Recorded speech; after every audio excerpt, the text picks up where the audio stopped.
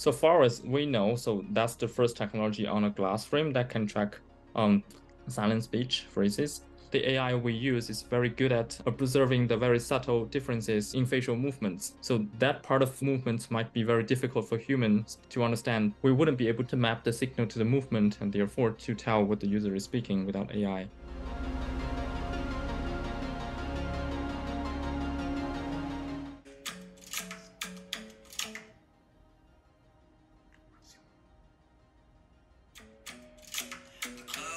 At this moment, what we demonstrated in the project itself is 31 words. So these 31 words or phrases include like a 0, 1, 2, 3, like open, close, like up, down, like Alexa or OK Google. We have a metric called word error rate. The performance is around 5%, meaning that we can recognize these things correctly up to 95% of the time.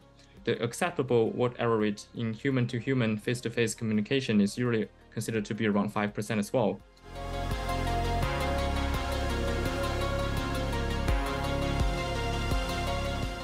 So our system can recognize what the user is speaking from the lip movements. So if you think deeper, then it's also possible to generate voice directly from the lip movements.